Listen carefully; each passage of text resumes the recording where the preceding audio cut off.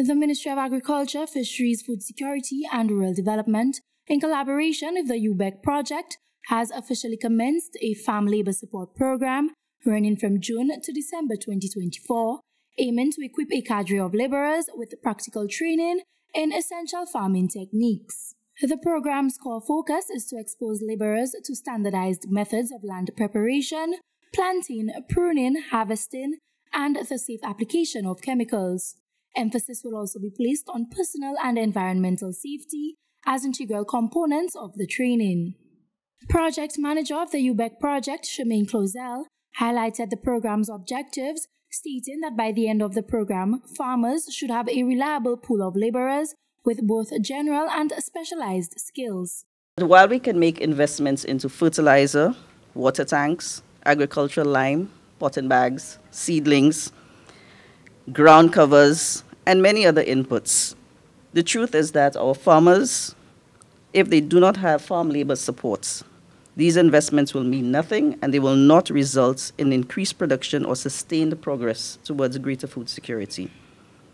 The reality for us as small island developing states, as a small island developing state which is highly mountainous with few areas of flat agricultural land, is that all types of agriculture relies heavily on manpower or woman power as the case may be. We do not have the kind of terrain that supports large machinery. Most of our farms are relatively small and they're uneven, making them very labor intensive. Therefore, this is why this program is so important. Minister for Agriculture, Fisheries, Food Security and Rural Development, Honorable Alfred Prosper, is hopeful that this initiative will foster greater cooperation between farmers, trained laborers, as well as extension officers, ultimately leading to a more robust agricultural industry. Upon commencing my tenure as Minister for Agriculture, one of the most frequent voices challenged by the farmers is the unavailability of consistent supply of labor. In fact, there are many of the firm opinion that we must look to external sources of labor.